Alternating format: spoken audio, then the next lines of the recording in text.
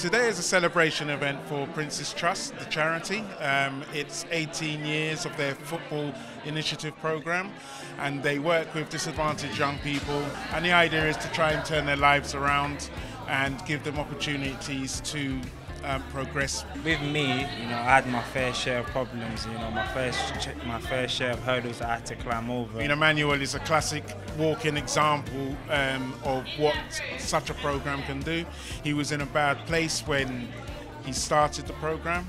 I think it's very good that they're looking out for young people like me, and it's not just a job to them, like it's almost as if I'm part of their family, which I think that's very important. Because we're true believers that a football club like Crystal Palace can make a big difference in its local community, and I believe that we have a moral obligation to do so.